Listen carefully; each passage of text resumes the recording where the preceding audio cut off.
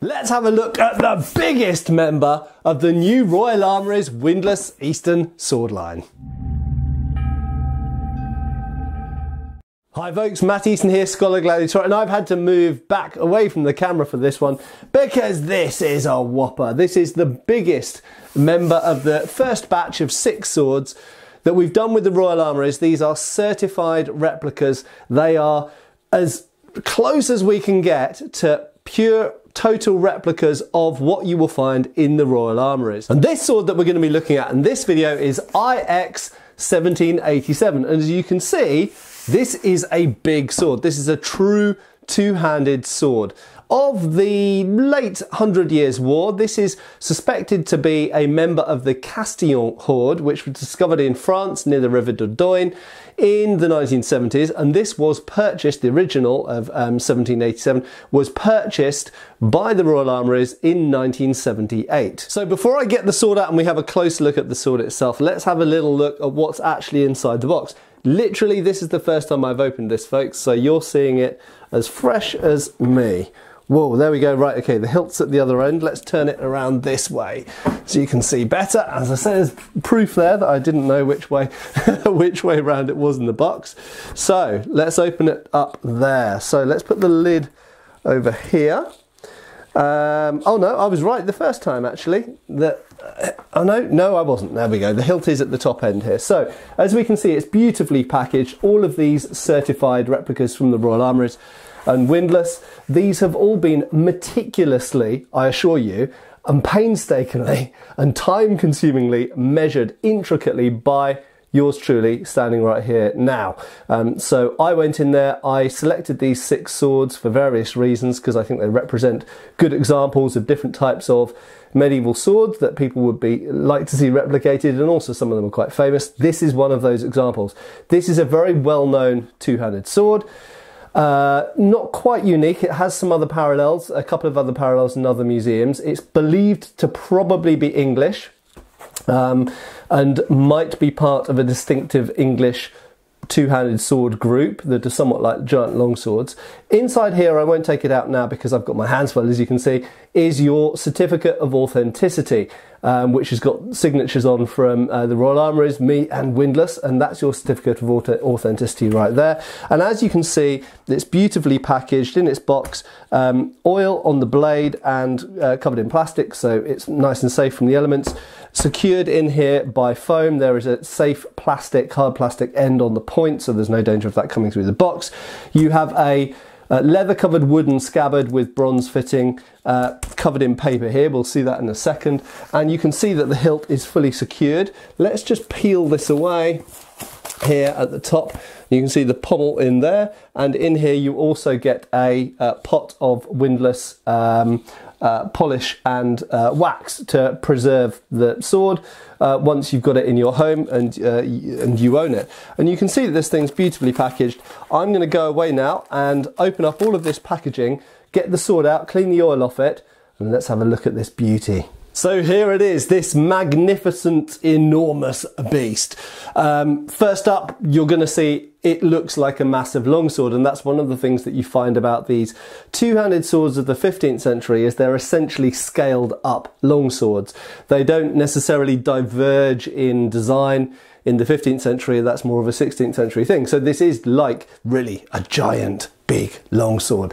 As I say, found supposedly with the Castillon Horde of 80 plus swords, probably dates to the end of the 100 Years' War, but in typology, even if we didn't have that data to go from, we'd probably say it dates to about 1450 to maybe 1480 in type. So absolutely, if you're particularly interested, for example, in the Wars of the Roses or various wars that Burgundy was involved with in the later 1400s, this would be completely appropriate to that as well. In terms of design and typology, it's essentially a Type 18, Oakshott Type 18 two-handed sword. It's got a fishtail pommel and a straight crossguard with swollen terminals at the end, and a bit of decoration in the middle we'll look at in a bit. And essentially this is a hilt style that absolutely appears and becomes popular in the middle of the 15th century through to the late 15th century. So it fits anywhere really between 1450 and 1500 in terms of design. Now, in many ways, this two-handed sword was the sword that started my journey with Windlass and the Royal Armouries, because I actually had some very good measurements, thanks to a friend of mine, Clive Thomas, of this sword which he'd published. And I sent these measurements to Windlass and said, look, are you able to replicate this? This is a sword in the Royal Armouries. And they made a very good go of it. We then actually took that sword to the Royal Armouries, or showed that sword to the Royal Armouries, and they were surprised how close we'd got to the original. It wasn't there yet, it wasn't the final version. There was yet another prototype between that one and the final version here now. So it's had 2 rounds of changes to it to get it, to dial it in, to get it absolutely right. But we've got there now. And it matches the original in all ways, you know, length, distal taper, point of balance, mass, length of the guard, proportions of, and detailing of the pommel, everything. There are a few differences to the original. On the original, the tang is actually bent, presumably in use. So we've elected to go with the straight tang because it was obviously originally straight.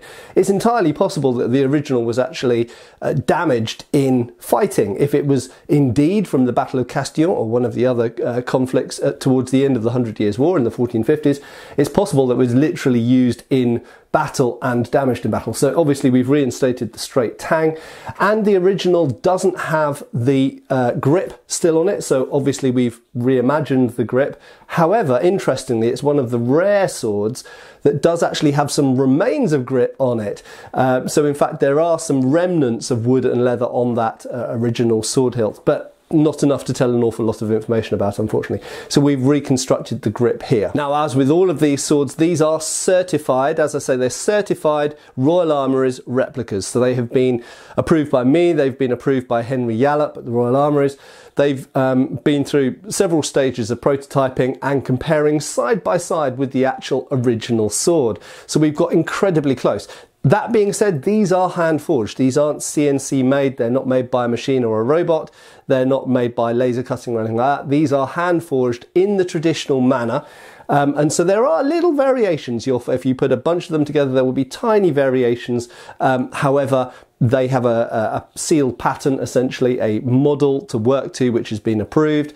And all of the swords are compared to that. So it should be as close as human workers can get it to the original model. And certainly this model, which I've weighed and balanced and everything else, matches extremely closely to all of the minute measurements that I took myself at the Royal Armouries. So let's have a little look at the features of this sword. First of all, let's dispense with the scabbard. This sword may never have had a scabbard, in fact, because it's so large that you can't really wear it. However, we provide scabbards with all of these swords, and so just as with the other swords in this range, this has been provided with a wood-lined, leather-covered, stitched up the back, very nicely done, with a bronze chape at the end. So it is a one of the longest scabbards you'll ever own, probably, because of course it is for a large sword. Now, here is the sword in all of its magnificence. You can see it's a Type 18 blade, flattened diamond section, central mid-rib, beautifully tapered, great distal taper on it. It's obviously, for a sword this size, pretty thick at the base of the blade and tapers all the way down to the point. So for example, if we flex the blade, you'll notice the flex is in the second half of the blade, because this is the thinner half of the blade as well as being the narrower half of the blade. So despite its size, this is actually quite a nimble sword. For a two-handed sword, bearing in mind I'm 6'1", slightly taller I guess in shoes, it comes up to pretty much the middle of my pectorals. Okay, so the middle of my chest. It's a fairly big sword, especially for this period. But despite that, it's really quite wieldable. Probably not wearable for most people. This was probably carried on the shoulder or in the hand. In a scabbard or not in a scabbard, we don't really know. But nevertheless, this is not a sword that you can easily wear. It's not really a sidearm. It's more into the category of primary weapons. So it would have been used against and alongside things like poleaxes and glaives and spears. Now, as with all of these swords, this blade is 1080 carbon steel.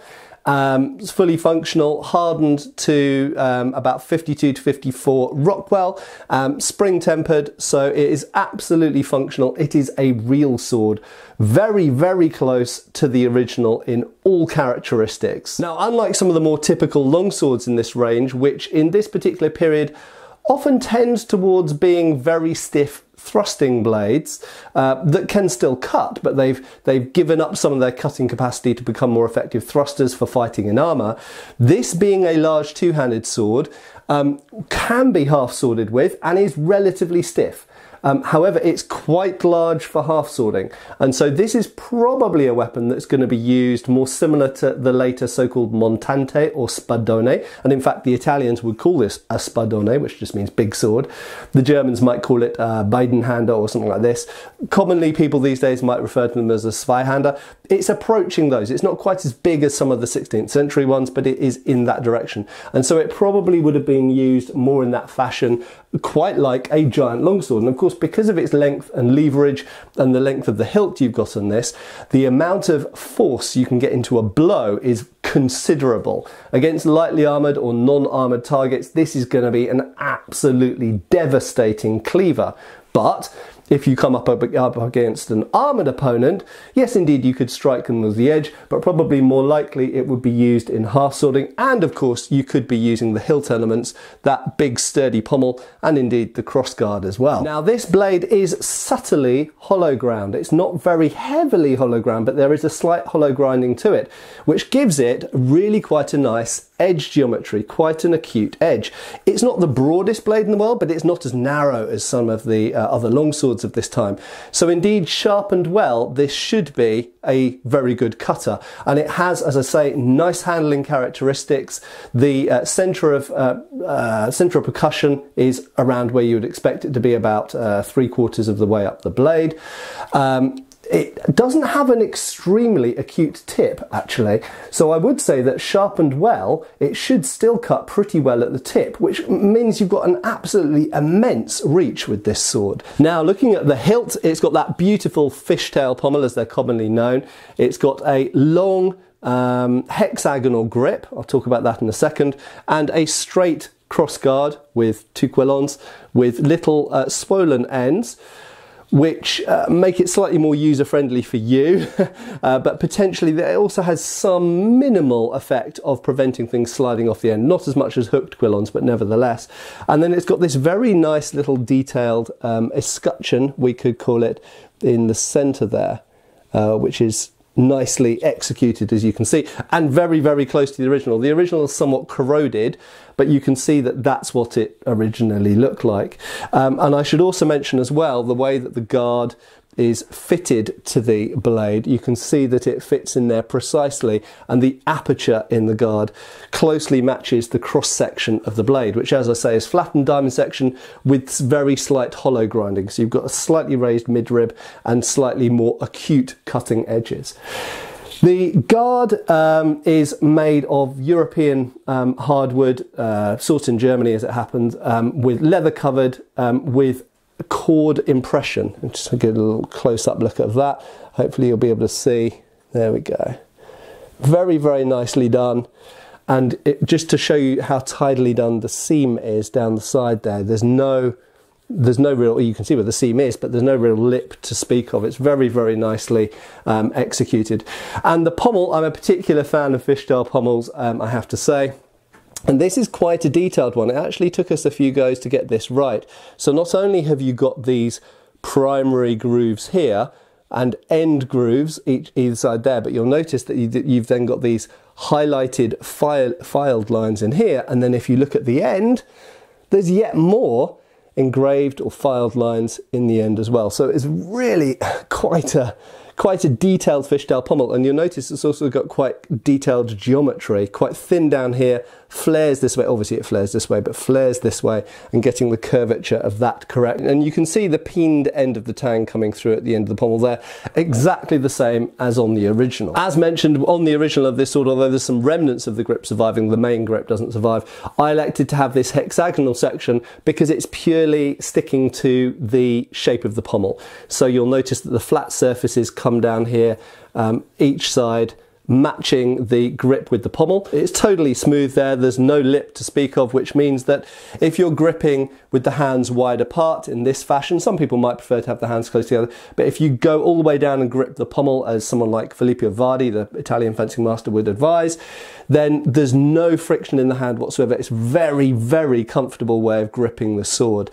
I also personally really like the look of the hexagonal grip. I think it fits with the Gothic aesthetic of the time, and it also meets, you'll notice there, it meets the crossguard very nicely as well, and there's no overhang of the grip against the crossguard there. So there we go, one of the most iconic medieval swords, I would say, in the Royal Armouries collection. A beautifully proportioned sword, a beautifully handling sword, and fearsome. I mean, you would not want someone coming at you with one of these on the battlefield. But it feels amazing in the hand. I have to say, it moves and tracks through the air beautifully. And I also think it's pretty important because it forms part of quite an important grouping, an early example of an important grouping of English two-handed swords, and sits within that crucially fascinating period, particularly in English history, of the end of the 100 Years' War and the beginning of the Wars of the Roses as well. So I absolutely adore this sword, and I'm sure that any of you would be delighted to have this in your collections, and there's not many other swords around available of these proportions and of this pure, fearsome size. Thanks a lot for watching. Check out the links below, and I'm Matt Easton. Hopefully you'll be enjoying one of these soon. Cheers.